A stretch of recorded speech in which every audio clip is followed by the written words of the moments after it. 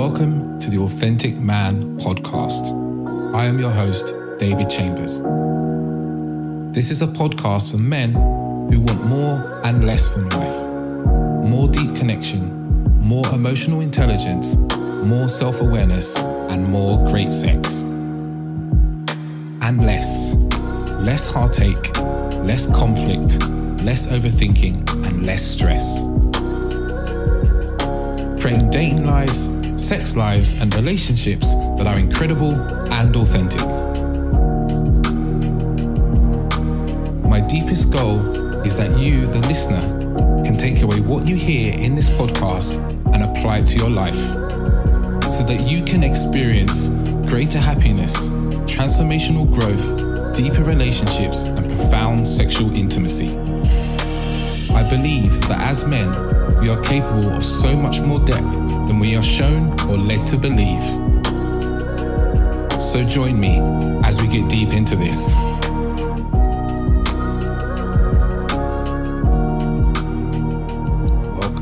Welcome to this very special episode, actually.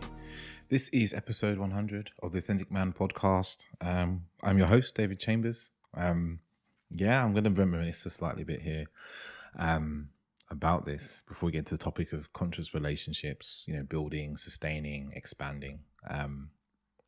Because 100 episodes. I remember, the podcast really started out as an idea from AJ, really. From my good friend AJ, who I started the podcast with. If you've listened to the earlier episodes, you would have heard him a lot because we did it together. Around just getting a message around dating for men into the world that was beyond the normal narrative of, men being shit, men being stupid, men being emotionally distant. And we just wanted to aid men in their journey to being more emotionally connected, having better relationships, having better sex, having more connected sex. Because a lot of the dating advice that we saw was really all about doing. Do this, say this, do this, then say this and do this, and you'll get where you want to. And our experience had shown us that doesn't work. It doesn't work just to give someone loads of things to do and a process to follow. What that creates is a very empty shell of a human being. They're disconnected from their own wants, needs, desires, and they're very disconnected from anyone else's. And if you end up in a relationship in that way, you end up in a very shallow relationship. So, we embarked on creating episodes that were interesting to us and our listeners. Sadly, I stepped away from the podcast last year. So, I changed the name. I did some revamping of colors and so forth and turned it to the Authentic Man to actually, with the aim of it being more encompassing than just dating, to help men in terms of relationships, sex, dating, manhood, masculinity, all those things, because I see those as really, really important parts of our lives. And I've also seen through my coaching that if a man doesn't feel powerful in his masculine energy and his masculine being, then he'll struggle to take action, struggle to have the sort of sex and lead his relationships and his life in the way that he wants to. So that's really, what the podcast really is. I'm sure if you've listened along to the recent episodes, go to some of the earlier ones because there's a lot of gold in those episodes, actually, with me and AJ talking. And they're actually probably a bit funnier as well because, he's funny and we're funny together. So that's really the aim of this. And to get to 100 episodes is quite a milestone because, when we started off, I think we recorded the first episode like September 2018 and put the first episode live at I think it was like December the 27th or something, 2018. I don't think I would sit here and realize that we've had, tens of thousands of downloads. I've quit my job to do this full time as well as coach people and run events. There wasn't that vision there to a certain degree. It was just a vision to create something and also some goals and so forth. So it's been quite a ride. And if anyone listening to this has a podcast, you also know that creating a podcast is a ride in its own because, you're putting yourself out into the world to be judged and to be rejected and to be, all those sorts of things. So if you're a regular listener, I want to say big thank you to getting this far, listening to the episodes and sharing and telling other people, because, it's been really beautiful. Some of the people have come across and said, their friend told me about the podcast and it's really helped them, or some of the emails and messages I get sometimes when people saying, it's really helped them in their relationships and build better relationship with their partners and have better dating lives, enjoy dating more and so forth. So it really warms my heart when I hear those. So if you're one of those listeners, please reach out. I'm always happy to talk, happy to exchange some emails and even answer some questions to help people even further. So enough of my appreciation. I guess this episode, I'm going to tell you a bit about this episode. I asked also to come on, my partner, who, if you go back to episode, I think it might be 29, she features in that episode, as well as I think 39 as well, or 37, one of the two. She's in 2 episodes, but how we actually met was through the podcast. She asked to come on the podcast, we met, and then after that, we got on pretty well, and we just kind of kept talking. We just kind of got talking. It wasn't really, and things unfolded, which you're going to hear about in the episode. And we just talk about how this idea of conscious relationships has kind of sprung up, I think, in the last few years. And we talk about our experience of relating to each other from a place of openness to who each other are, but also from a place of like being present and in the moment, and how that's really like created a very, good foundation for us, very solid, really beautiful, loving foundation for us. And how, we have kind of baked in things like sexual exploration. So I know for a lot of men, if you're a man listening to this, I know sexual exploration is one of the things that's very high on men's list when it comes to being in a relationship. And I know for women, for instance, safety and trust is a very high thing. And those two things are deeply entwined. If you're a man listening to this, if you can create safety and trust in your relationship, sexual exploration, and you're willing to lead sexual exploration, you will have a lot of sexual exploration in your relationship. And if you're a woman and you want to experience more trust and safety, allow yourself to explore with your man. And these things are very cyclical things. So there's some advice there. But yeah, we also talk about our fears that were stopping us from getting into a relationship before, and like, what's getting in the way, and how I really moved past my fear of commitment is an important part of the episode there. And kind of how people can, celebrate each other and be more deeply accepted in relationship. What support looks like, what real support in a relationship looks like, even when it's uncomfortable. We really talk about, what it takes to build a conscious relationship, even though it wasn't our intention to build a conscious relationship. We just wanted a relationship that we could both be ourselves in, we could both speak our truths and be open and honest about who we were and what we wanted, and also to discuss our dysfunctions, our trauma, our triggers. And I think that that's really the space that we live in and we operate from. And added to that, being deeply committed to growth.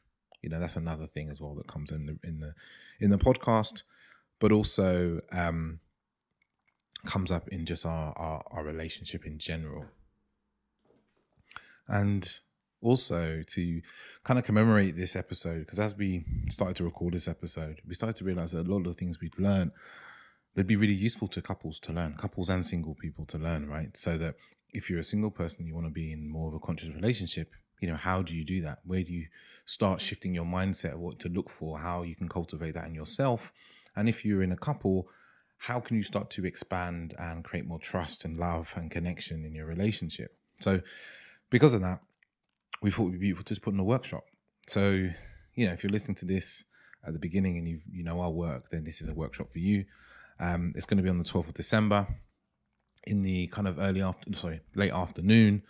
And we're going to be talking about conscious relating and how to build conscious relationship, how to maintain and how to expand. And we're going to, talk about various topics, sex, emotions, connection, and so forth. And you can find the link to that in the show notes. That's going to be down in the show notes.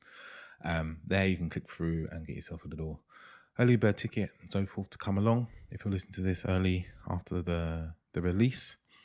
But if you've got this far, 8 minutes into me talking, big thank you. Like I said, this is going to be a really beautiful episode. It was amazing to record because we actually recorded this sitting opposite each other naked. We decided we'd warmed up the flat and we just sat, complete opposite. So it felt very open-hearted to just have this conversation. So it's a very loving conversation. I even had new realizations about our relationship as we were talking, because we'd never spoken about various aspects of our relation to a third party, meaning you, the listener. So we had to explain things a bit more. So, you know, I got more perspective on things that Asa was feeling, and she got more perspective on things that I was feeling. So, yeah, you're going to get a lot from this. You know, it's a really beautiful conversation, as I said. But without further ado, I'm going to say thank you. I'm going to say share this with a person that may need this, who may help them in their pursuit of a relationship. And then I'll let you jump into the episode. Hello, people. So yeah, I guess I'm back with a special episode, this being the 100th one, but you know, you probably heard that in the intro. But I'm here with my wonderful woman who, as you may or may not know, that we met through this very podcast. She came and featured on the podcast. I think it's like episode 27 or something like that. Is it 27? I can't remember. Okay. Also, I don't really need to, I guess if you've never, you know who I am, but if you've never come across her, then it'd be right that she would intro herself. Yeah. I feel so excited and a little bit nervous about this recording today, but mostly excited. So my name is Asa. I'm David's partner. I am also a matchmaker. I'm the founder of Tailor Matched, which is a offline matchmaking agency where we match our members on sexual compatibility and romantic compatibility. I'm also a female coach, and together we also coach couples. And we also initiate people into Tantra, solo and coupled, which is very beautiful. And yeah, I'm very glad to be here. Thank you. And as a side note, we decided that we would record this episode in the most vulnerable way we could, and the most honest and way we could, is to sit here naked as we record this episode. It just felt, it was warm in the flat, so we decided to go that way. And we're going to talk about conscious relationships, our own journey with conscious relationships in the last kind of 2 years, what a conscious relationship is, and that's as much as we know, to be honest, at this point. We're just kind of gonna talk about that. And I think I was saying that maybe the best place to start is kind of before we met. What was stopping us from getting into a healthy or conscious or aware relationship, or relationship in general? Before we met, like, I guess the question would be is, what was there for you? What was kind of your blocks and fears in terms of getting into a relationship? Oh, there were. How long have we got? No, jokes aside. For me, my own journey started when I started to tell myself that knew I was going to be successful in whatever business and professional career that I put my mind to. But a belief that started to form from that was that I could either have a successful career or have a healthy, loving relationship. Another belief that started to form for me in another pattern was that I could either have a loving relationship or an exciting sex life. I didn't think I could be or have both. So for me, what became very clear, not until I started to do some digging into my own patterns and how come I always ended up in the same end result in my love life that I did not want. From there, I understood that it was a lot of either or mindsets. Working in the corporate arena meant that I thought I had to become as much of a man as I possibly could in mannerisms, in my expression, how I was being. And because I was working so much and really dedicated towards my career, I completely lost touch and connection with my femininity.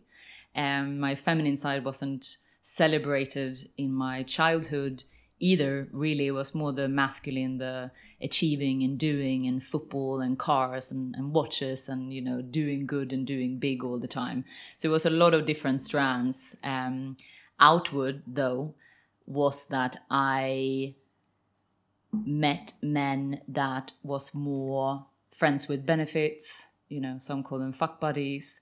And outwardly, I was like, yeah, this suits me perfectly because I'm a very busy career woman, which I was and I am. But to the outer world, I was very like, yeah, this is totally cool with me. This is exactly what I want. Internally, I was very unfulfilled and felt very lonely, and I didn't felt met at all. And I also then, when I was in therapy, I understood that I didn't think I was worthy of love and commitment.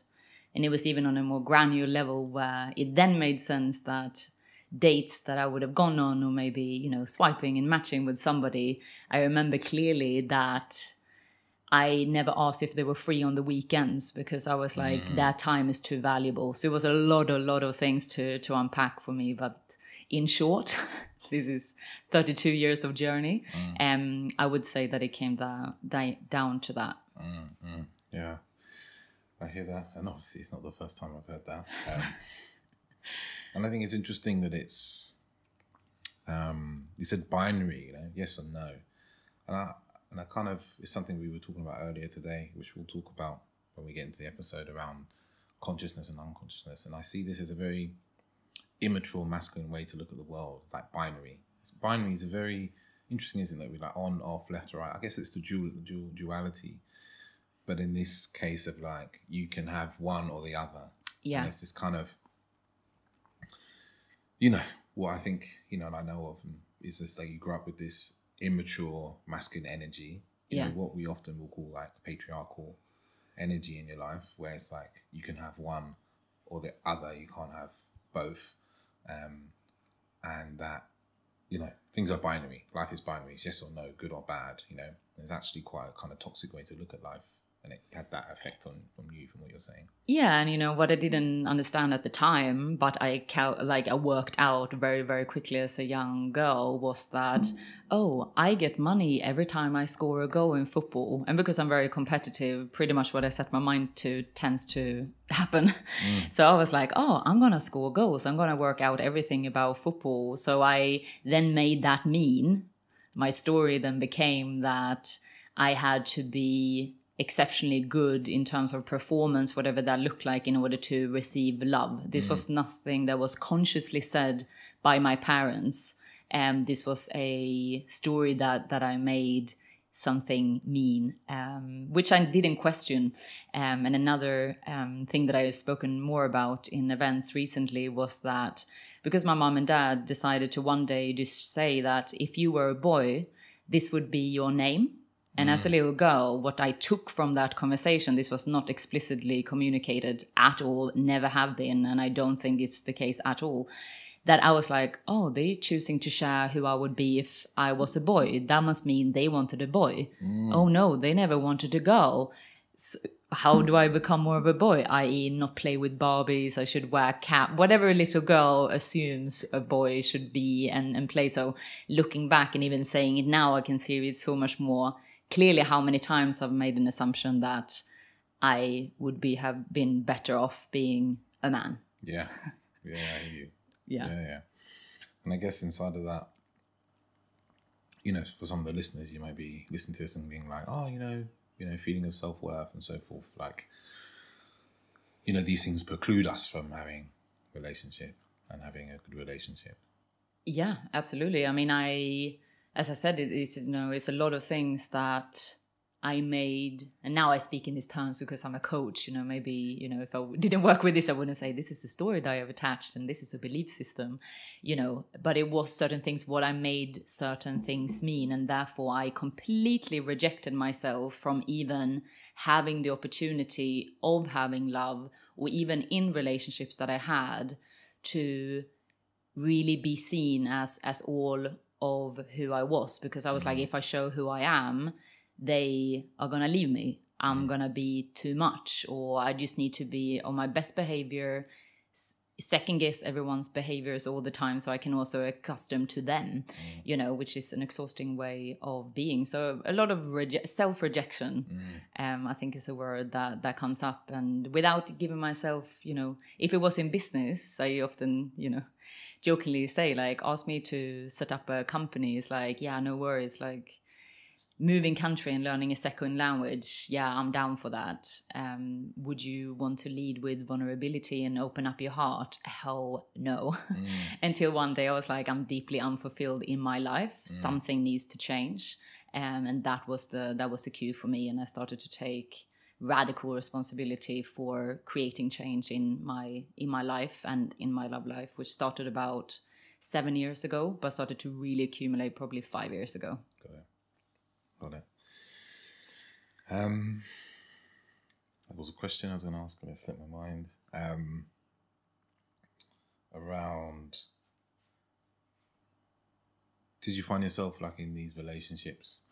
You know, you said there's a very masculine part of how you were being.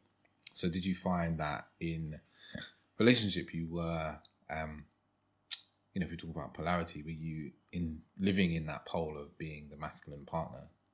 Oh, 100%. Yeah. It was all my life until I was 30 was all about my career and how I could progress, getting bigger titles and a bigger pay package. And if I'm really honest with myself, even though I at the time said other things mattered to me, they didn't ask much. And I can see it was a couple of occasions, for example, where my ex-partner would say, you know, I really miss you being here. And I then lashed out at him going, what are you talking about? I'm commuting every day to be out here. You wanted to live out in the countryside. I'm here all the time. If I was really honest with myself, and I remember some of these examples, you know, very, very clearly, I was literally on the phone with some work email at the time of him trying to open up, or I guess opening up, and I just shut it down straight away because I was like, I don't have time. Tomorrow is another busy business day, and all I knew was how to be productive and how to be good at it. I was never in a relaxed and calm state either. I was, you know, it's taking me 32 years maybe up until I kind of like cracked the code earlier this year about how to slow down and how to be in my body and how to be in flow.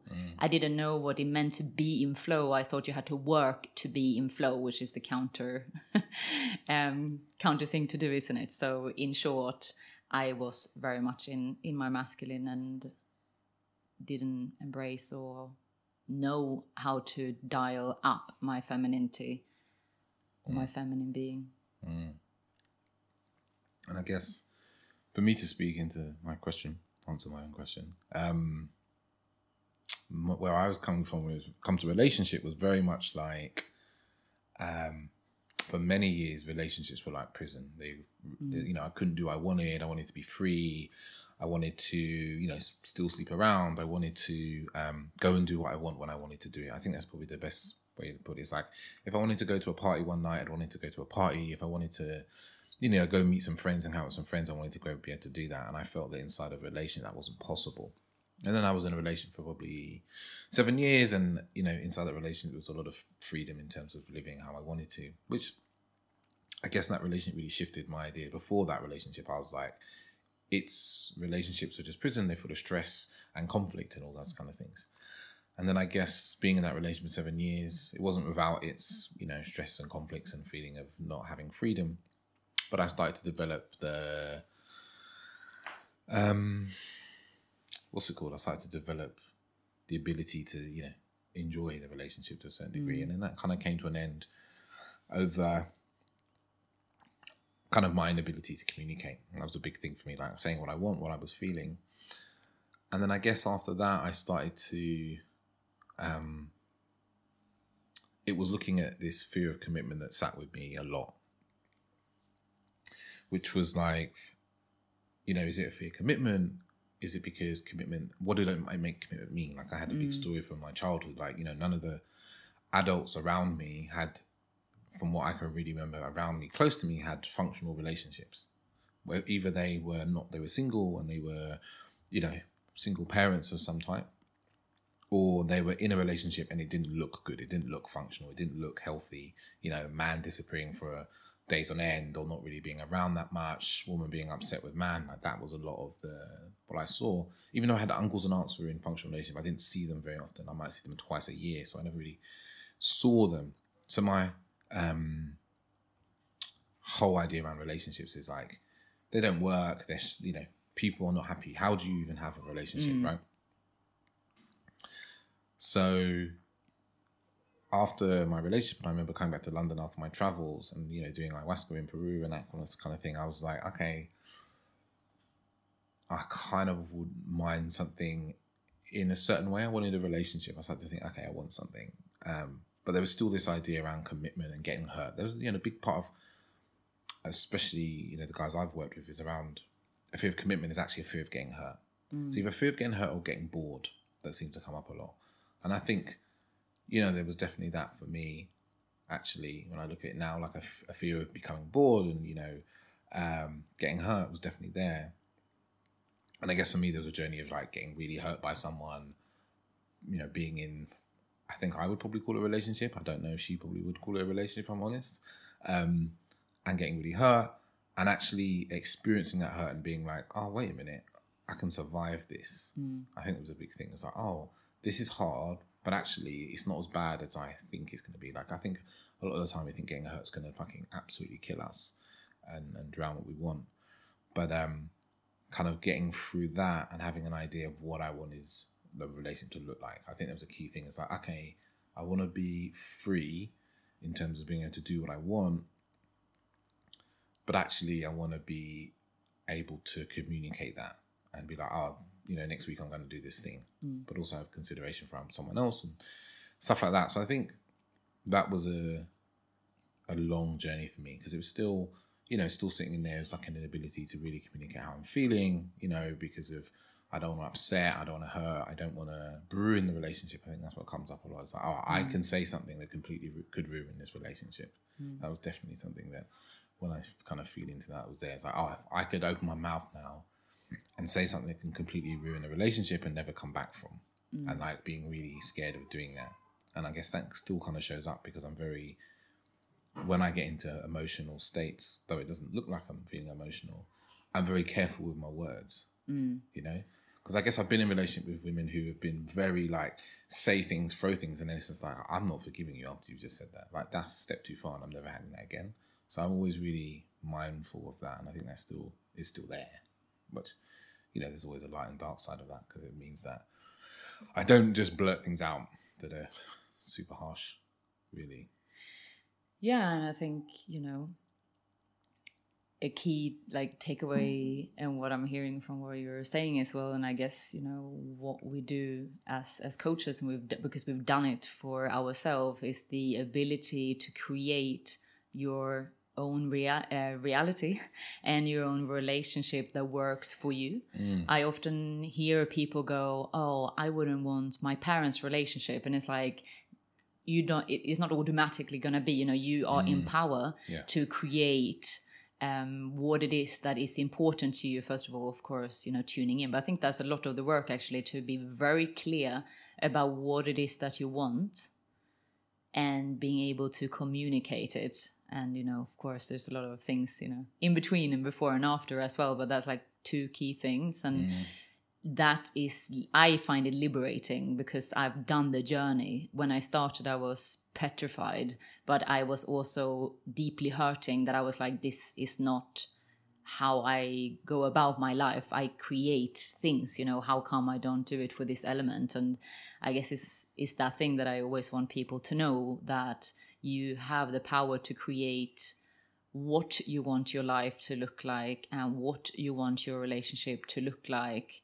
You know, which is a tremendous freedom in that as well. Yeah. And I guess for me, it was like, I didn't see that was a possibility. Like, I can get to, because you're just left with this, and I'm sure, you know, you, the listener, I know this is like, we're given this kind of cookie cutter of like, this is how a relationship must be. And to a certain degree, we take our parents' relationship as the gold standard.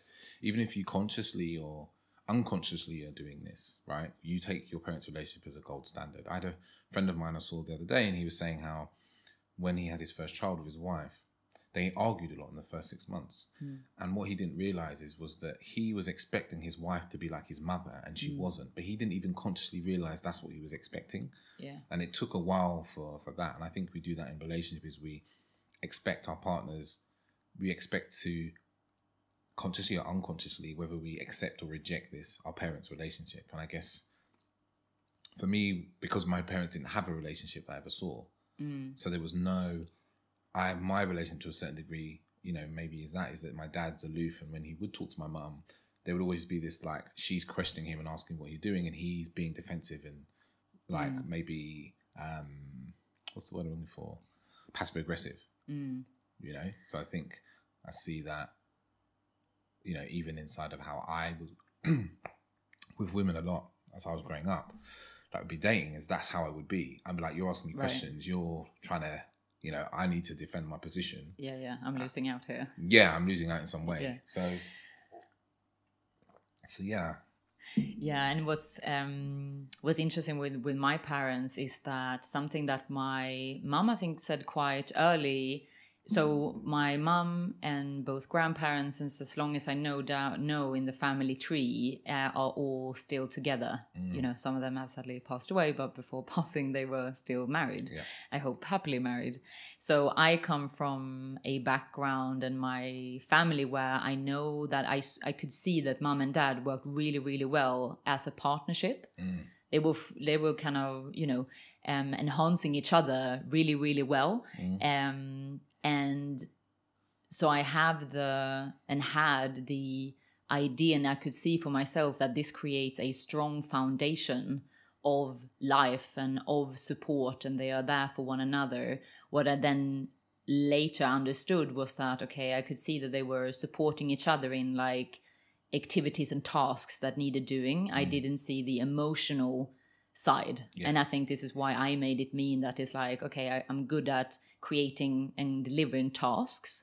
When it came to my emotional side, has this got a place? You know, probably not. I'm just going to scale that back, of course, with all the other experiences that I had in my own life on top of that. But it was definitely this foundation of knowing that mom and dad are like, you work, you know, really well together. Yeah. However, what was not there, what I could see anyway, was the emotional element. And therefore, I thought that in order to have an emotional intimacy, or in order to have intimacy, which I confused with sex, I need this outside the relationship. And therefore, I need to meet men that I can have sex with. Otherwise, I don't have the emotional or any form of intimacy there. Yeah.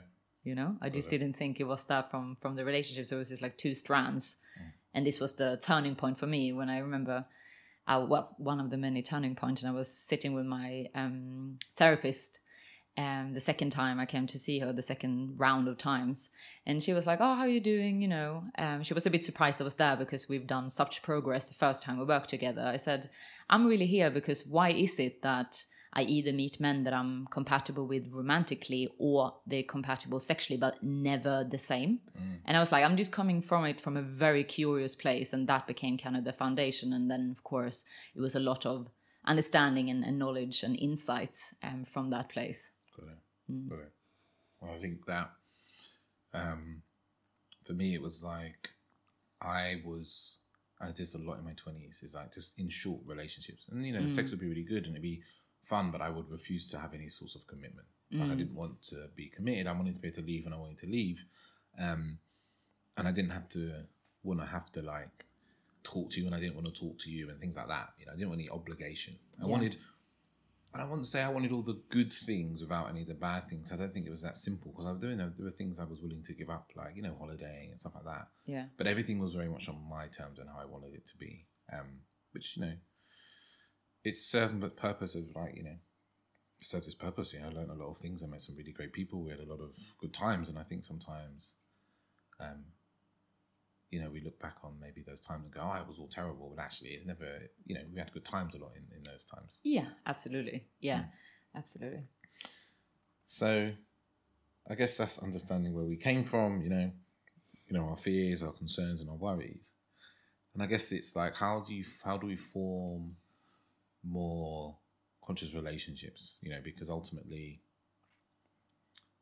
you know, you're listening to this because you're interested in conscious relationships, and, you know, we formed a relationship which we didn't consciously going into our relationship going, we want a conscious relationship. I think that's an interesting thing. We kind of went into our relationship being like, I want to be able to speak freely, speak openly about what I need and I want and what I'm feeling. But even that, I don't really remember there being a deliberate, conscious conversation about that at the beginning. We kind of just initially started talking. We were very open sexually about what we were interested in. But I guess, to give some pretext on that, we the episode we recorded was about sex, removing shame from sex. Yeah. And, it was me, AJ, and yourself sitting in this very room we sit in now. And really the configuration isn't much different either. So we started our relationship by talking very openly about sex, which is one of the things that people are most taboo about, right? Yeah. So in a way, we started off talking about sex very consciously and openly. Yeah. Yeah, and I remember one of the talking points was around sex parties and whether we had experienced it and would we want to do it in the future. We didn't speak about us together, like, are we doing it? It was just a explorative conversation about, hi, this is my experience about sex club. I've really enjoyed it. These have been my learnings and I feel more, liberated. And then you kind of spoke into that about your experience in going with your ex-partner, I believe. And I was like, okay, cool. So you've gone with a partner. That's a dynamic I haven't explored. And I feel that when we met and when we started to have conversation, it was so many conversation that was in flow. It was like, it wasn't about you and me and whether this was going to be a relationship or how that relation was going to be. It was just like, hi, this is me and this is everything that I'm excited about. This is what I'm doing. And you said, you should totally go to this workshop with like sex club. You need to go and meet a girl called Chloe. And I was like, please send me all these links after, taking me on further exploration. So, what I took from that was that I felt, because one of the most important things for me so after my previous relationship, I did a lot of inner work. I took a lot of time out for the first time in my whole life. I've been on a mission since I literally came out of my mother's womb and to take some time out. And then I took a hiatus from men because I thought, I don't know actually who am I without men? I just don't know whether I do these things because I want them, or is it because I get attention from men, or is it because it's, is it about them? So after having a hiatus from men, just having the driest summer ever, we went to a family friend on Friday, and she was joking that summer I used to even find like lots of animals in the garden having sex. It was like ladybirds and all sorts. I was like, why is everyone? It was just, like such a pinpoint. And when I then also had some time to connect to what was important to me, my non-negotiable really was that I wanted to be heard. I wanted to be, I think actually how I phrased it was that I wanted to be listened to. I wanted to be able to say a whole sentence and not be interrupted. I wanted to be accepted for who I am and the fact that, I'm a successful businesswoman and I also love sex. If you love it, cool. And if you hate it, I'm not for you. I've came to a point where it's like, this is really important to me. So then to be able to share it with you and you were like, okay, cool. Yeah. How was it for you? I was like, oh my God. I found it so exciting to be able to have those conversations. And even as I'm saying it now, I'm smiling a lot because I'm kind of like, well, we still have those conversations. And when it was in the beginning, it was such a new experience for me to just be accepted and in fact being encouraged to do it. And I didn't feel I went into like, oh, David has done this sex workshop. Is he going to go there and meet other? It was just not about you. It wasn't about us. It was about two individuals who came together and had a lot of things in common because we both chose to talk about a lot of things. Yeah. I think that's a really good point, is that, the first time we met was, AJ had organised it and I wasn't even really meant to be there and I fell asleep on the train and I got there and I was talking to you, and I was just talking to you from the point of view. I was like, this girl's interested in these things, and I think these will be useful. So I was like, you should go to this workshop, and you should go to speak to this person, and these things, and blah blah blah blah blah. And fast forward, we met the day we did the podcast, and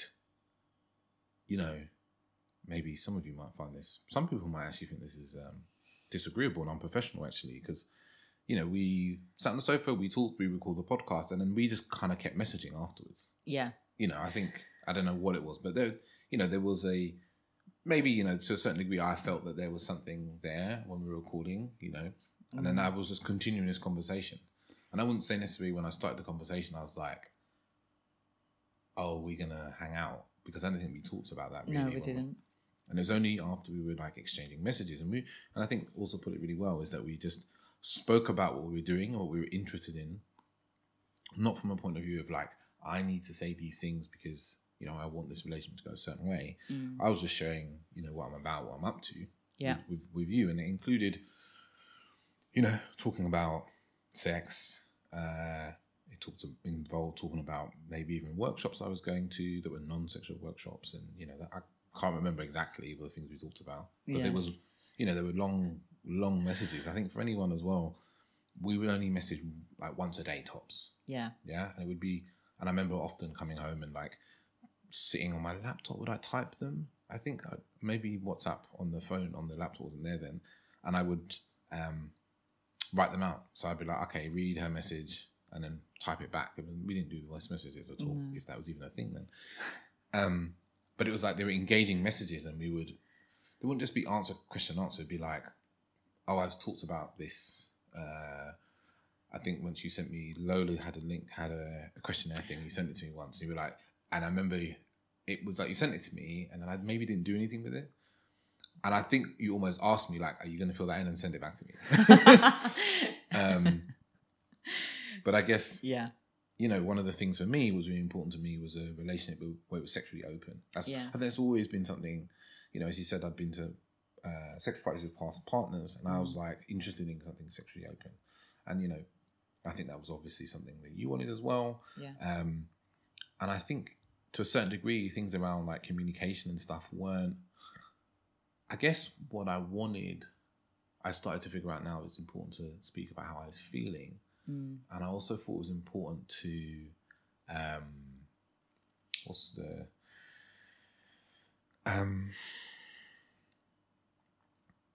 guess it was important to be able to be like, I want to do what I want to do.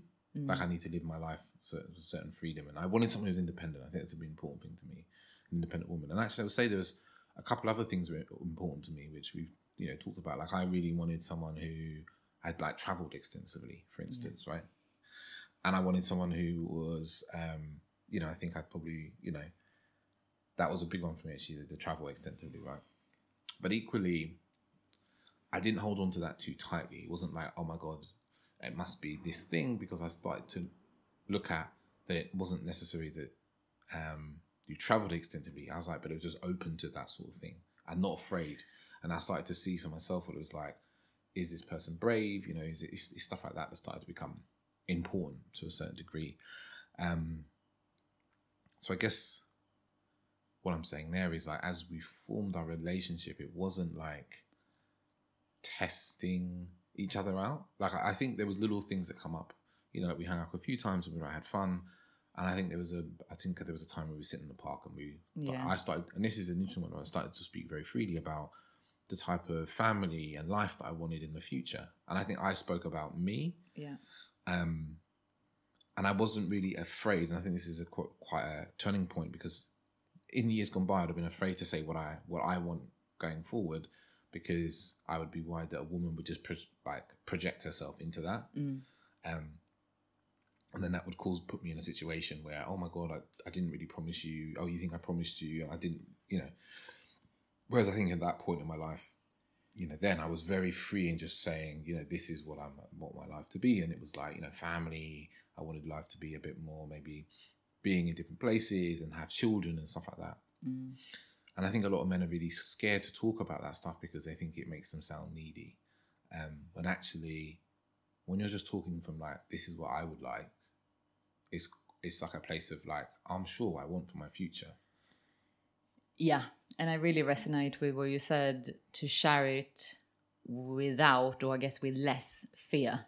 And I found myself in a in so many situations with you where, talking about the texting first and foremost, so just remembering that, my non-negotiable was to be heard and to be listened to. And if you fast forward backwards, if you go back in time, I couldn't ask a man to meet me on a Saturday, on a Sunday, because I thought that time was too precious over mine, or I downplayed my own worth.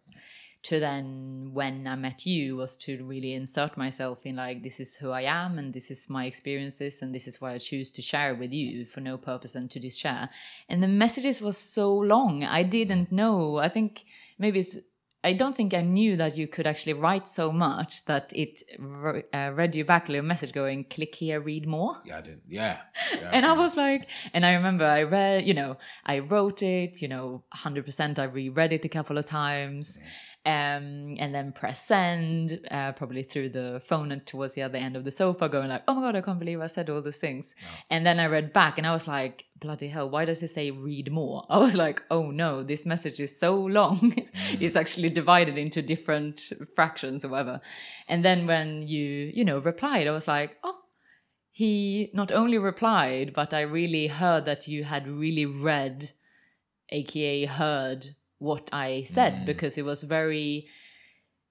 questions back, and it was reflective, and it was like, how did it make you feel? Or I hear from what you're sharing that, and I think at one point, along lots of messages, was like, you said that, oh, I really understand that it's important for you to be heard. And even though I didn't explicitly say it, it came across as strongly that you could pick it up, because this was a value of mine. And I also made it clearly not to be like, this is all the things you need to do for me. But I guess in my language, I baked that in, and you were like, okay, I hear you. And I was like, okay, cool. Okay. Amongst, I didn't do it consciously, but when you replied with that, I was like, oh, yes. And I kind of like looked back at the messages. Yeah, so to then be able to communicate with long messages and really, explicitly share was something that was so beautiful.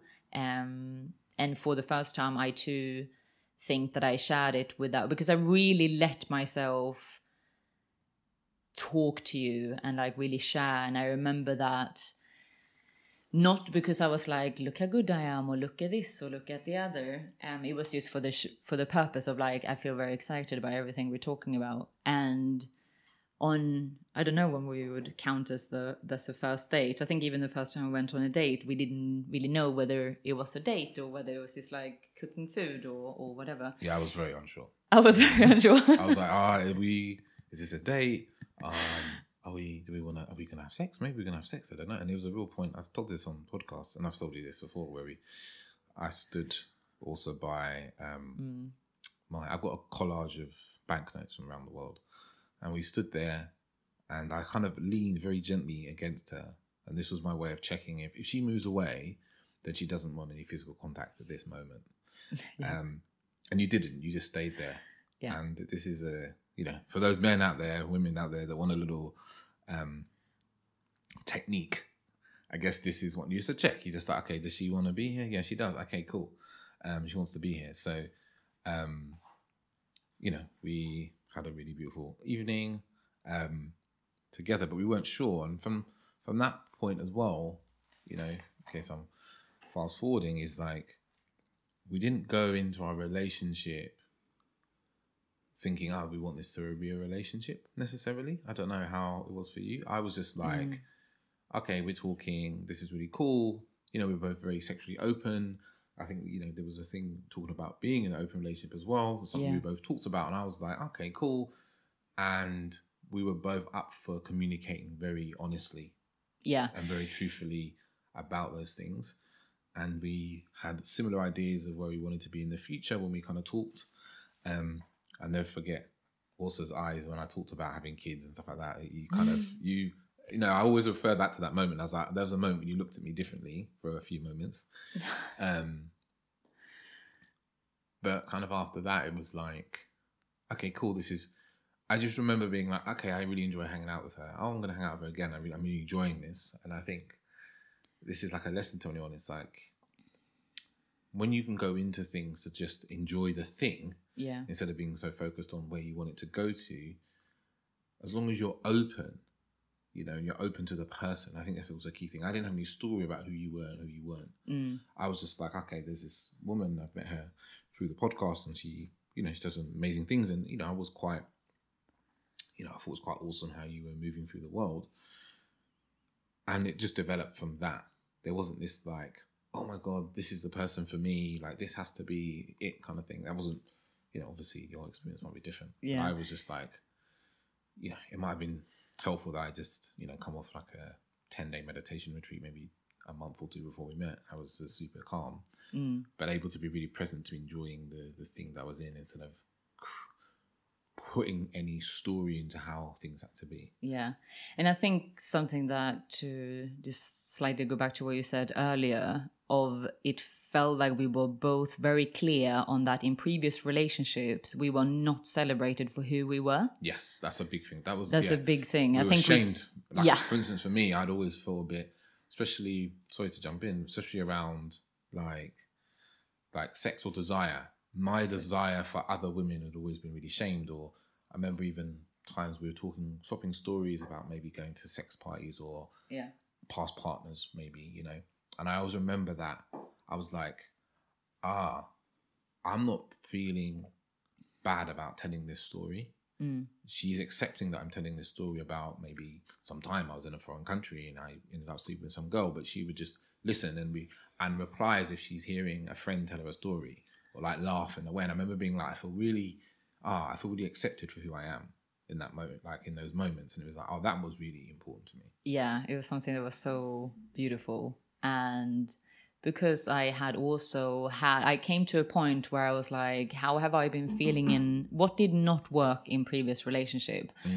And for me, so for you, it was a lot about being with other women and, you know, loving sex and really exploring that. And this was something that was very important to me as well. And the more that I had become the woman that I am and started my own journey of sexual liberation.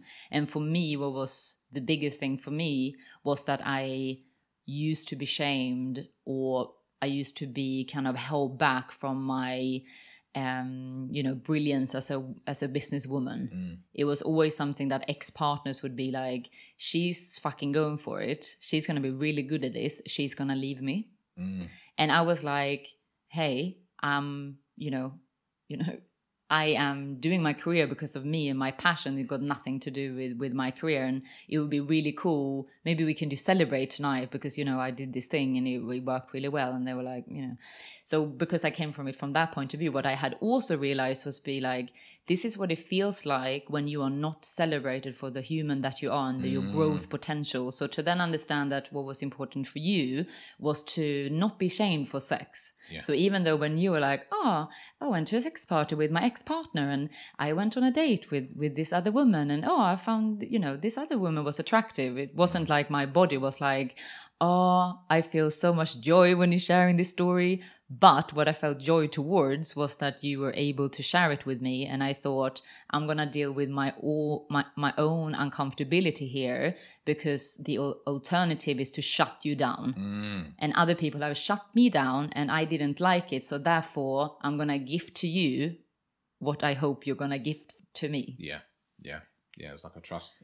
Yeah. Yeah. And it's like, let's give this to each other and support each other through. Yeah. And I think, you know, one of the things that was really groundbreaking to me is like, you know, when we were open and we said that we would tell each other. Yeah. When I told you, you didn't, I didn't feel like who I was in those moments was unwelcome in the relationship. And it's funny, it's only now when I think about it, that for me was like a real, oh shit, I'm accepted. I'm really accepted.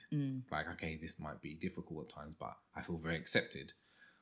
And I think there's a second layer of that, and this is me just speculating, is that in the times then when you were, you know, upset and stuff like that, I then had to teach myself to stay with your upset and uncomfortability and to communicate that. And I think that is an incredibly important part of the relationship, is the communication that we created very early on. It's like, if I can tell you the thing I'm most scared to tell you, and that's really difficult, and you're going to accept me, and maybe in those moments, and again, I'm just speculating, that one of your fears was like, if I express emotion, I'm going to be rejected. Yeah, because I've been taught, explicitly, or whatever the other word is, where it's more unconscious, learning that I should just have all my emotions neatly packed up and delivered. Ideally not, this is my own story, but, that I should preferably not feel anything. And just like, okay, cool, let's do next. Because this is, in a performance point of view, you should have your head together and move forward. So yeah, for me to, because I remember... what I really saw very early, I think, is the first time when you told me that you had slept with someone else. I was like, oh, that was really quick. And secondly, I'm fucking exhausted because I'm literally in the first year of setting up a business. My previous me would be like, ruled out my love life once again to get ahead in my career. But this time around, it was like, I trust that I'm going to be successful in business. I'm going to, let my love life, to explore something. So I had these like old patterns of like, I like, that's unexpected for me. This is just inconvenient for me. Now I'm going to be upset. I just wanted to sit down and like be naked with you and eat fish and chips, which was something we did do quite quickly, which I love now. Well, from the first moment. And to then see that, I remember I was standing crying in the hallway and you were just so calm outwardly. I'm sure a lot of things went on inside, but I had a reaction. I allowed myself to have a reaction. I allowed myself very, very early on in a relationship to cry. And be seen, even though I think it was quite dark. I think none of us kind of put the lights on, and I was very grateful for that because I just wanted to kind of like hide away. Yeah. Equally, I didn't hide my face or anything. And I explicitly remember that you stood a few meters away from me and just looking at me, but you didn't look at me with like those like puppy eyes. It's like, oh my God, did I hurt you? You just like looked at me heads on as a strong, independent, capable human being who was just trying to understand what it was that I needed. And I was able to say, hey, just leave me be for a few moments. And you were like, okay, cool. So there was a lot of like communication and boundaries respected. And I think we did this like dance of what do you need? Let me do my very best to give it to you, even though I'm not sure how to, even though it makes me feel deeply uncomfortable. And when you created that safe space that I also allowed myself to step into, we could talk, and then we could, together support each other through that experience of me being deeply upset and make it mean lots of different things. But it was about what I made it mean. I didn't ever go to the point where it's like, being angry at you or being like you're wrong. It's just like, okay, this is an agreement. I have a very strong reaction, didn't know that it was going to be so strong, but equally that was received, and we could therefore calm the situation down. I don't know exactly what words to use, but we could do a lot of communication, lots of talking, and then we could eat and enjoy the day. And if I needed to talk about it the morning after, then you make that time. I think in there is two things, is like, listening to each other from a position of them being powerful, right? Yeah. And capable. So important. Something we see a lot with couples is like, we kind of treat the other person as they're a bit broken. There's something wrong with them and so forth. And when we do that, we are always trying to fix. And I think that's the really interesting one as well. There, I'm going to speak into that. Is like, I didn't look at Asa in any way like she needed to be fixed in any given situation. It was like, okay, she's a powerful human being that can deal with this, and she will say what she wants and doesn't want. And there's an interesting one, like trusting that you will say whatever you need and not say what you don't need. So if you say to me, do you want me to hug you? And you say no, I didn't then think, I think I know better than her, and then try and assert that upon you. Or if you told me that you did want to hug, I didn't think, okay, maybe she's only saying that to say that. And I think that sets up a real trust in each other's word. And it also causes both, and just went both ways. Like, there's times where I've had my upset and, you've been there. Yeah. Is that it trains you to start to ask what you want and what you don't want. Because you stop having this thing of like, I'm going to do this thing and then they should do this thing. Do you know when that subtle manipulation happens in a lot of relationships? It's like, oh, when I sit on the sofa and I'm sad, you should come and do something. But it's like, well, in that moment when I do ask you, you say you don't want anything. So I now need to have some extra layer of logic. Read your mind. Read your mind. There's none of that. It's like, okay, if she says she wants to be on her own, or she says she's fine, if you say to me, you're okay, there's nothing wrong, I don't then go, come on, tell me, I know there's something wrong. What is it? Is it this, and this? I don't. I go, okay, cool, you're fine. Yeah, and I think another thing as well is like none of us, we're only humans. I'm sure sometimes, we do things, differently, but most of the time the kind of standard in who we are and how we show up in this relationship is that we don't apologize for who we are. I don't go, if you have gone, I think it was one time, because every month we have relationship learnings, which is really beautiful, where we talk about what's gone on in the month, the moment we felt most loved, what we would love to do more of, and the things we want to change. And it kind of goes into that. And I think a few months in, we had a catch up scheduled in, and then I kind of overruled it with a coaching session with one of my clients. And you said, I can see that, you have a coaching client now. This is how it makes me feel. And I didn't apologize for going, like, I didn't go into all my fear about like, oh my God, I'm such a shit human being. I'm sorry for being so successful. It did not create the backstory that I had. Oh, it's because you have a problem with me being in business. I'm just busy, I heard you and I said, this is, I understand. It doesn't mean that I don't prioritize you in the relationship, moving forward. I completely get it. I'm going to talk to you. And when we have our sacred time, this will be the sacred time. And equally when we were open, or like even in other circumstances as well, and you had slept with someone else and I was upset. There was pretty much all the reactions, and there was like when you went to Ibiza, because I was like, of course he's gonna sleep with someone in Ibiza. I think you came home and you're like, I slept with someone. I was like, okay, cool, what's for dinner?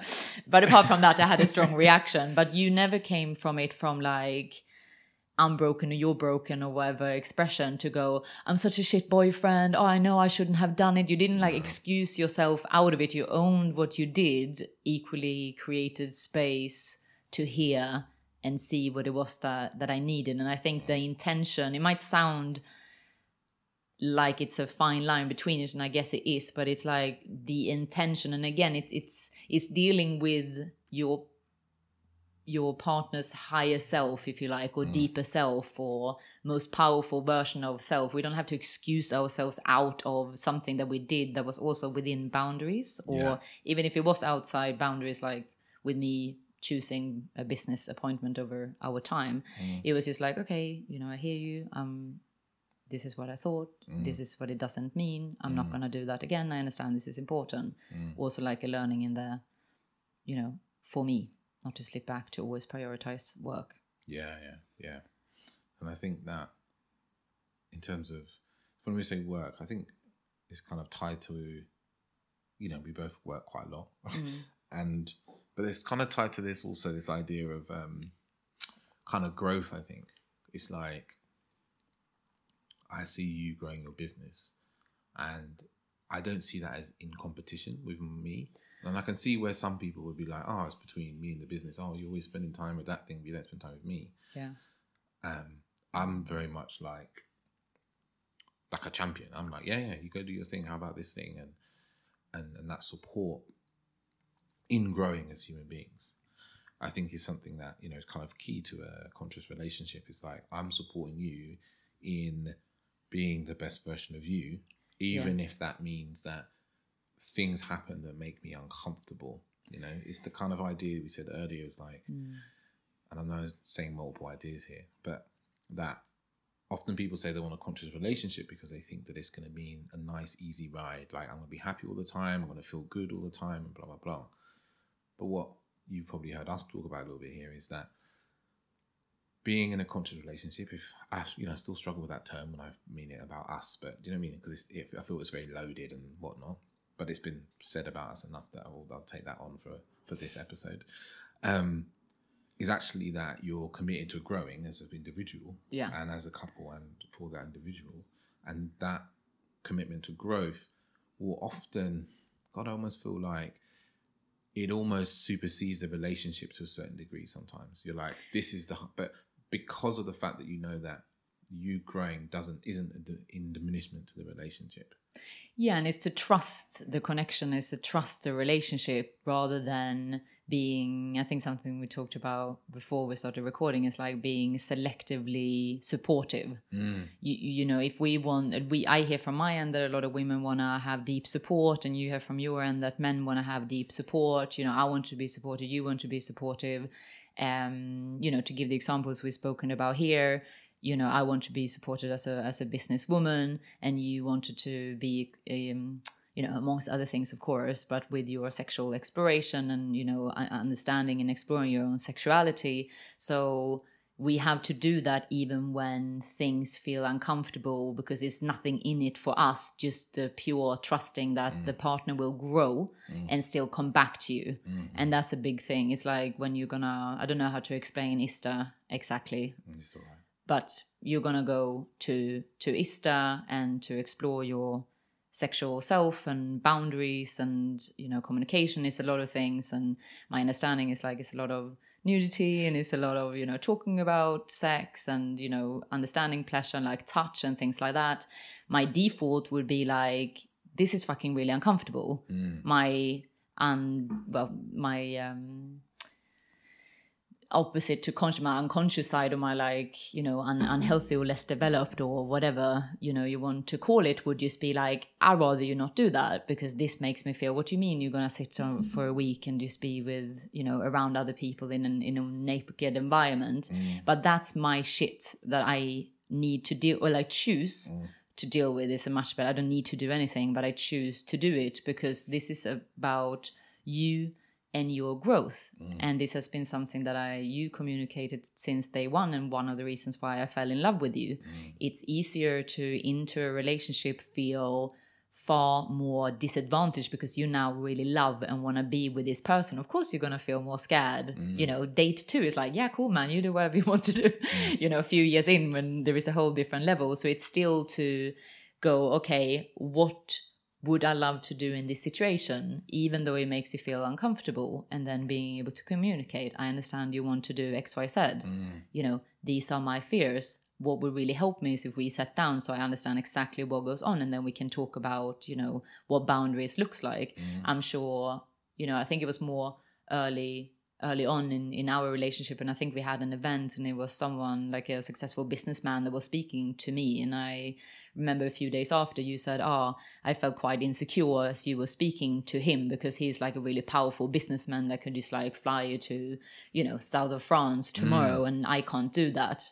And it was like, okay, but you still didn't go up to be like, don't talk to that man, or what are you doing talking to other people? It's like, it's the only examples I kind of could come up with now, but it's to support your partner through what feels uncomfortable for you. And it's, if you're holding them back, you wouldn't want to be held back. You want to, and if you're saying that you know, where are you making yourself feel or be smaller? What is that you really dream of? What gets you really fucking excited? What gets you really, really turned on? What do you really want to do? Get honest with yourself about those things, and then trust and learn the communication tools to talk about it in the relationship. Yeah. Because I think a lot of people's like, no, I'm totally cool. It's like, well, you don't have any other hopes and dreams and missions and visions for your life.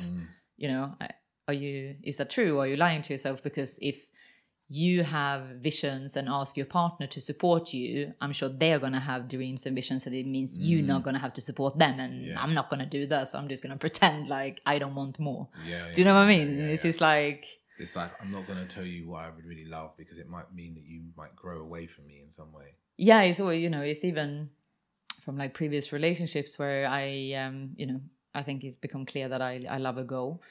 So a few years ago, I wanted to have a goal with my gym, and I decided to compete in a bikini fitness competition.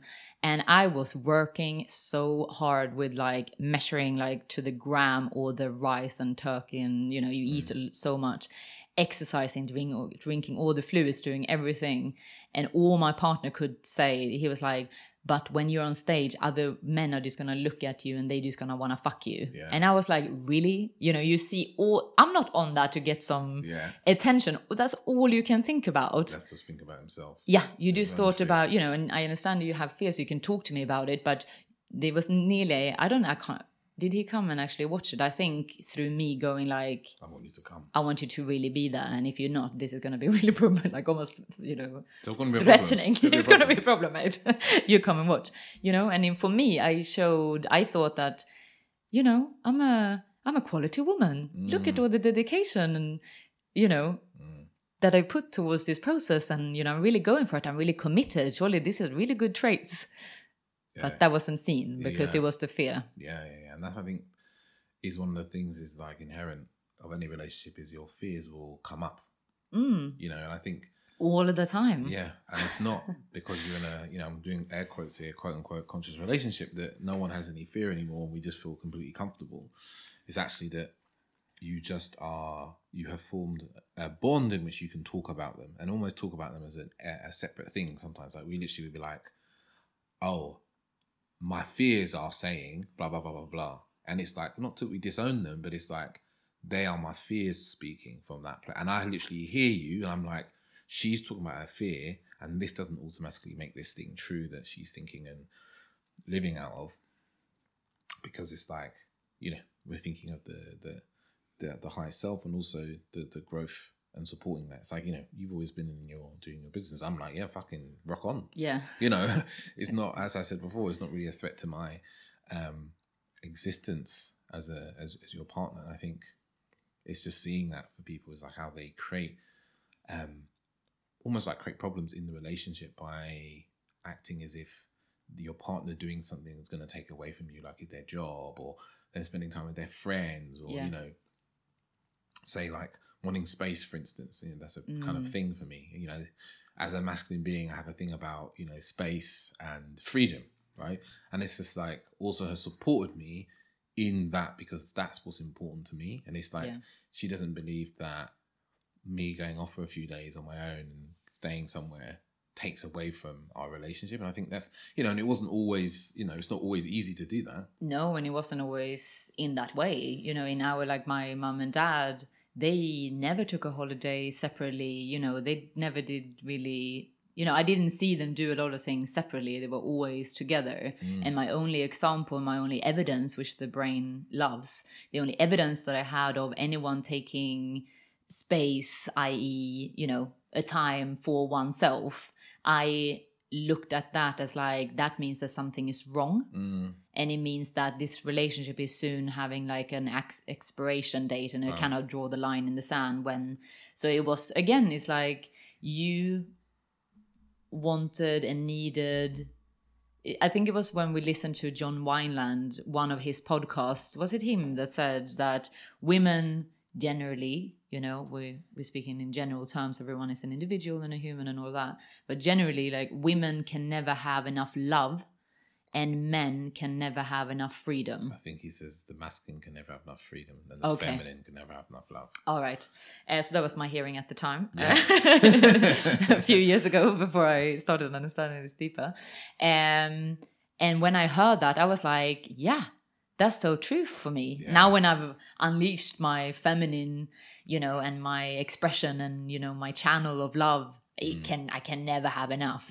Like if I could, you know, like I would carry you in like my back pocket every day, all day long. I also recognize that that's not healthy. And I think I also recognize it's not really what I want, but it's like it's romanticization of something. But when I heard that resonated deeply for me, once again, I was like, if this resonates deeply for me, surely this resonates deeply for David. So if I can create, accept that I want more love and can communicate this, and then I'm going to let David do the same. And if I feel good in this and he feels good in that, then surely this will work better. And it was like to trust it, even though I didn't know it at the time because all my evidence had been the opposite. But it was to take small steps, you know, hearing you out, you hearing me out, talking about, okay, these are my fears, equally, this is what I make it mean. You know, I need some help here, or this is what I'm hearing as you're talking about it, and just trusting that you could, you know, go away for a few days. And then I saw my own, you know, evidence in that you came back with more love for me and more love for the relationship. And I was like, bloody hell, this thing really works. Go away. No, I'm joking. No, I always want you to be close. But, you know, I recognize that this is important to you. And equally, like in the relationship where, you know, I can't ever feel like there is enough love, you also, you know, create is like, I can ask. I think it was one moment we were lying in bed and I said, oh, it would be really nice if you could hold me. And you were like, yeah, of course I do this. And you said, oh, this would be so big news to some people, to just like, I need a cuddle, I need you to hold me. And it's like, oh, okay, I didn't know that, because I can't read your mind and then give it to your partner. So it is that, you know, that was pretty like a long-winded answer, but it's just the importance of understanding what you need, what your partner needs, and if you choose to, for the greater good of you and for the greater good of the relationship, for the greater good of your partner, to create having this in your relationship, sometimes it's going to feel really easy. You literally want to throw a party because it feels so good. Other times you just want to like shut down and just lie in bed and just everything feels awful, and both are okay. It doesn't mean that if you feel uncomfortable that you should not do it. I think a lot of people is like, oh, this feels uncomfortable for me, this means that's wrong. Not necessarily. We just need to understand our emotions and feelings and our yeses and our nos, how we sit in the body. And you know, this takes work, and you can do it, and is from getting deeply curious about, you know, relationship with the self. And I think there's also, you start to kind of feel into your partner after a while if you're paying attention. You know, if you pay attention, it's like, okay, what am I feeling there is in this moment, like that she needs or she wants. And you can only really do that when you get out of your own kind of, not selfish desires, but like, oh, I want this, I want that. Because then when you're there, you can't really look past that, right? You're just thinking about what you want. But if I'm like, what do I feel like also needs right now? And that's another way of, even though it's not explicitly things they're asked for, it's still sometimes even things one doesn't realize that one really wants. Do you know what I mean?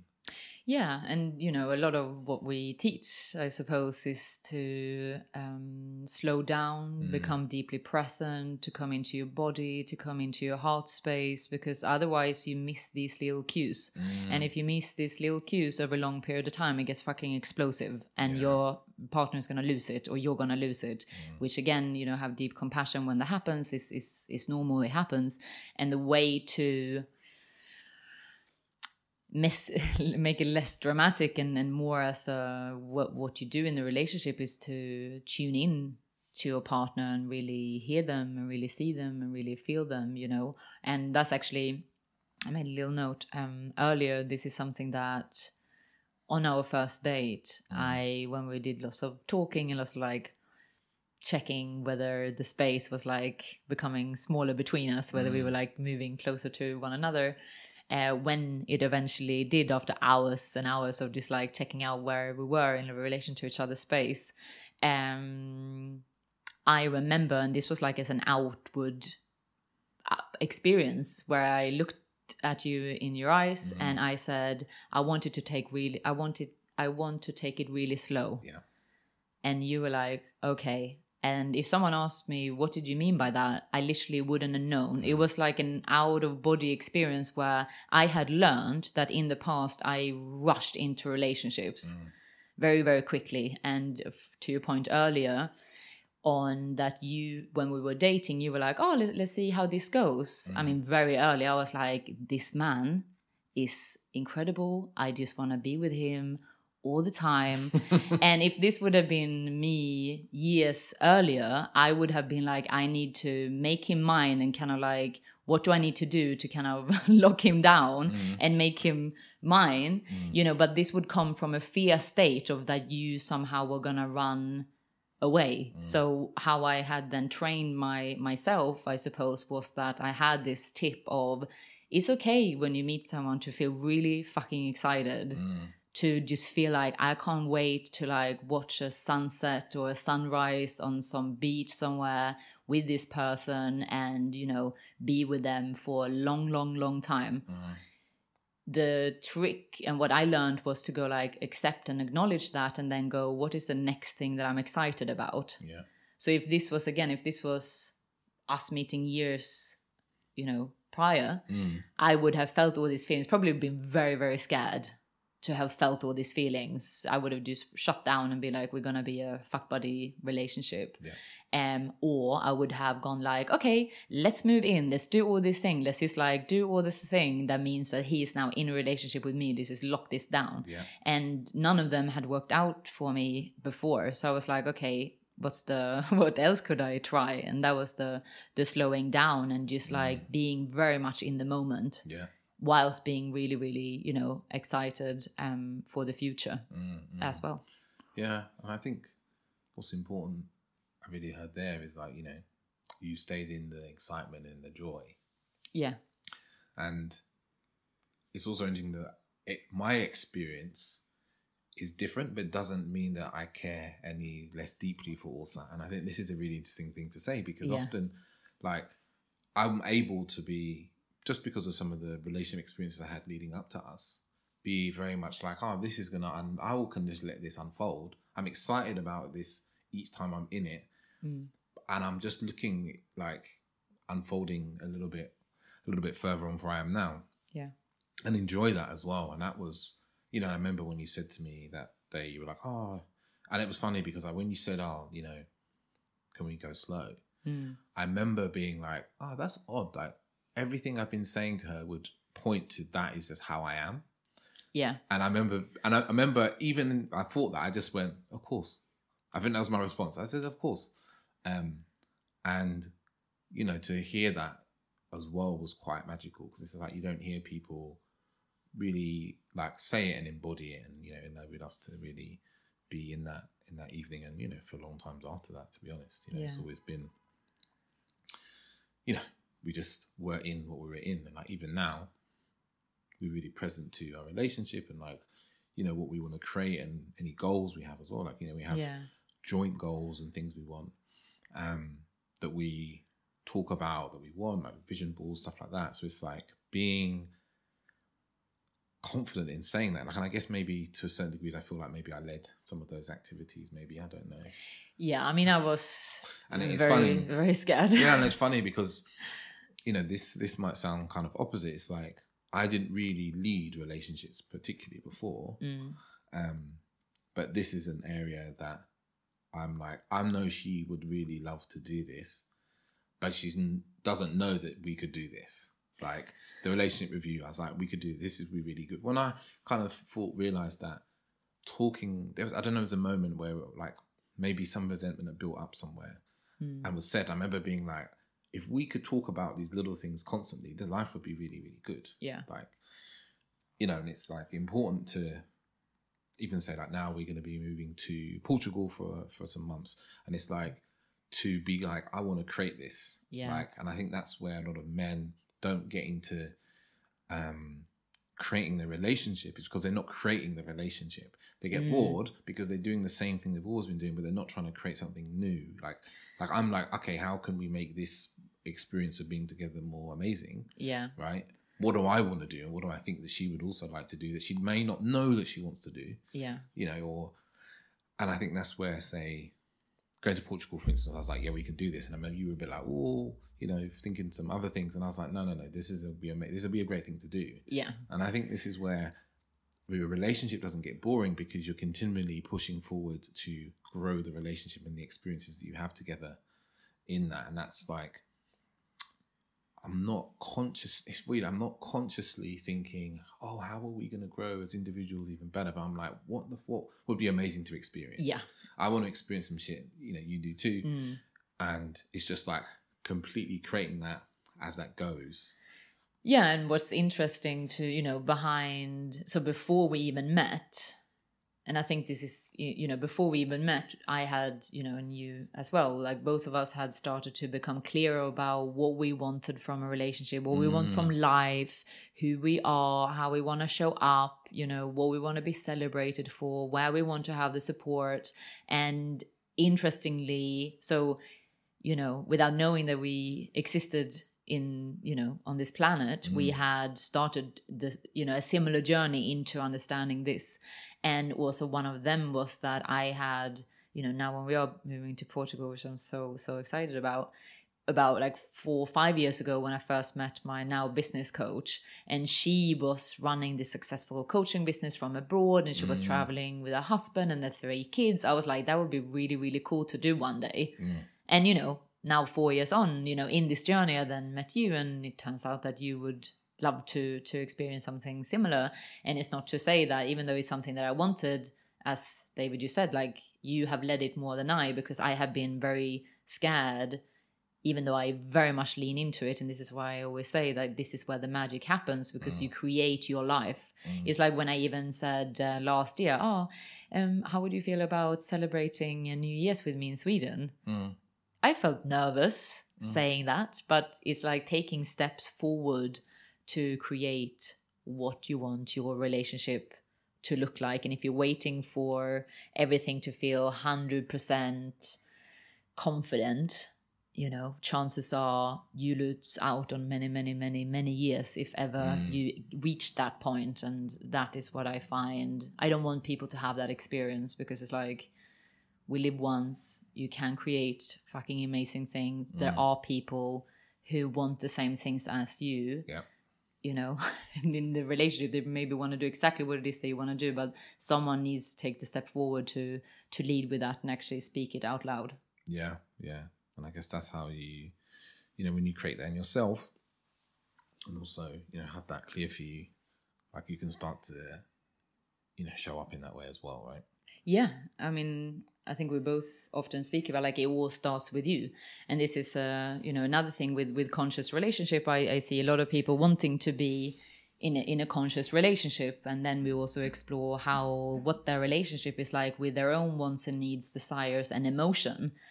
And when my experience of being in a, feels like other people are giving us this label of conscious relationships, so we're kind of running with it for the purpose to understand what we're talking about, is that in a so-called conscious relationship, when both individuals or more are deeply aware, they understand their triggers, they understand their motivators, they understand what's a story versus what's a fact. You need to do the same, because they can meet you because they want to support you, but they're not going to deal with your own shit. They're not going to save you. No, you need to do that yourself. And equally, you need to go deeper and open your heart wider in order to receive deeper love, which is like the most incredible, healing, powerful I've ever experienced with you. Yeah.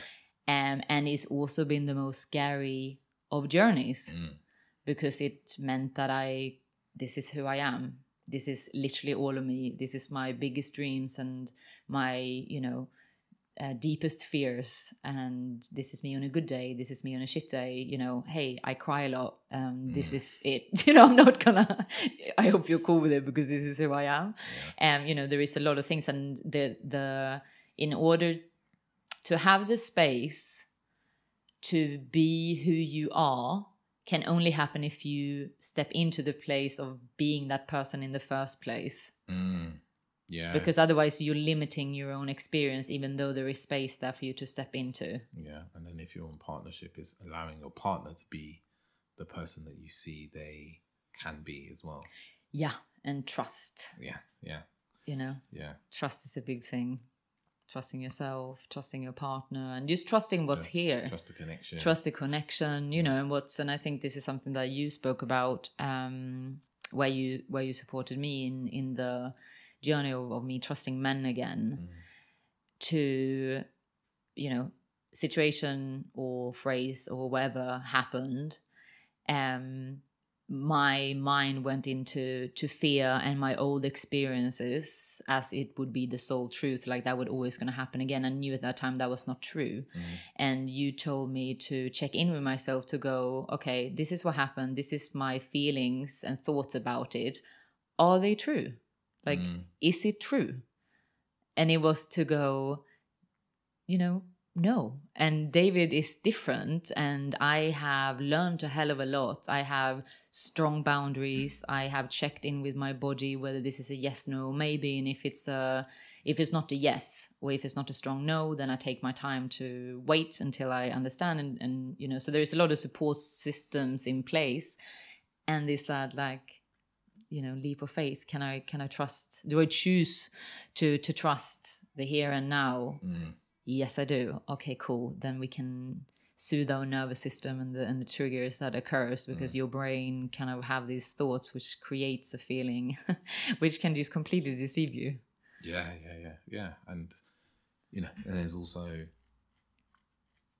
on the other side is like holding space for that in both directions. Yeah. And I think that's when it happens is to not to be personal about it, not to be like, it's all about me, is actually to be like, there's something, what are they communicating, what's there, I can hold this space. And I think that's it's not easy, and you're not going to be able to do it 100% of the time, either way.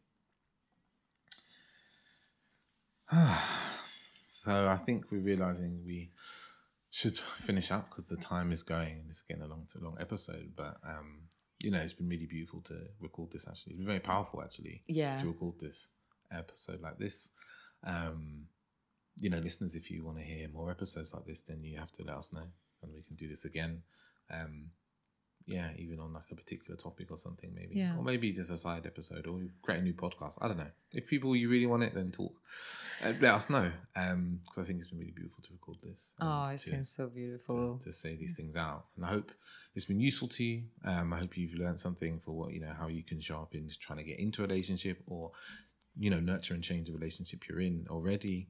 And if you are a couple or solo humans, and you resonate with what we're saying, and you want some coaching or some help from either of us, I generally deal with men, and also generally deals with women. You can find me, where to find me at The Authentic Man _ on Instagram, and www.theauthenticman.net. And you can find also, where can you find you? So I am very active on social media. So you can so my coaching side of the business is Coach with Asa. And that's Coach with ASA. It sounds very different to what it looks like. And if you want to check out the matchmaking and educational side, this is Tailor Matched. So it's tailor as in tailoring, tailor matched. Perfect. Yeah. Perfect.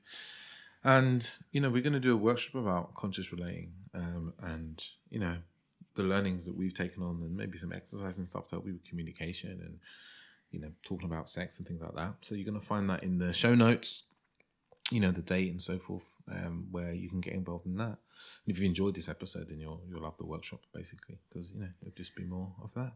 Yeah, absolutely. No, and thank you so much for having me. It's been so beautiful, and I know it's we're working a lot, and it's been really beautiful to talk about us and to live some early memories and how we are, and everything that I love about you. So no, it's really beautiful. Yeah.